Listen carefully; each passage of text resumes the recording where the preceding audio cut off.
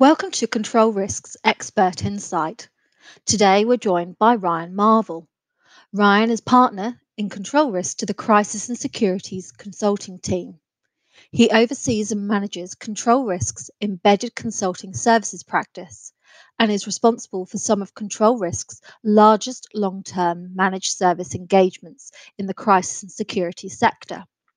In today's video, he's going to be sharing how best to get ahead of the pack to ensure business resumption during COVID-19. Over to you, Ryan. Across all of our teams, whether it's an intelligence team, the GSOC, or really even across corporate security as a whole, I think the ones who are ahead of the pack right now are the ones who fully embraced their customer service and advisory roles in this moment.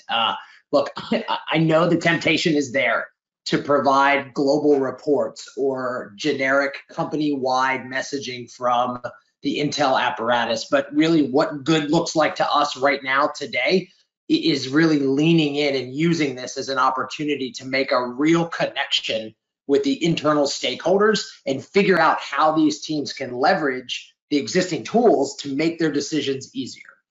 So, for example, we have one major global banking client whose security leader has actually set up a dedicated team to work closely with the site leads for various high-profile corporate assets around the world and getting daily updates on exactly what the tripwires will be for required telework from those sites, as well as office closures, and then determining what tools each day the Intel and the GSOC teams have in place to supply them with hyper-localized information.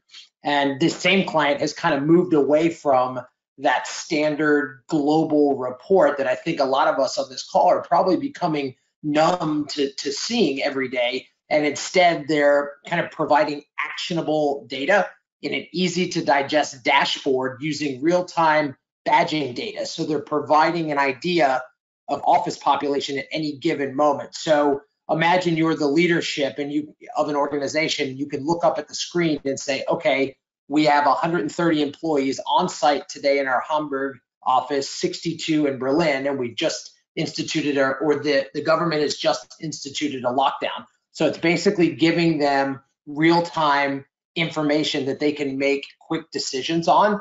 And some of the more advanced teams we're seeing provide that 2 to 3 times daily report on confirmed COVID cases, but they're doing it within a commuting distance to the offices. So it's not just a general blanket email or note that's going out. They're providing updates on relevant school and government closures, but again, within a commutable distance to their sites so that it's actually even more relevant. So really, they've shifted completely away from, in the security apparatus in particular, the whole primary mission of just protecting the facility to actually helping enable informed and risk-based decisions in a timely fashion.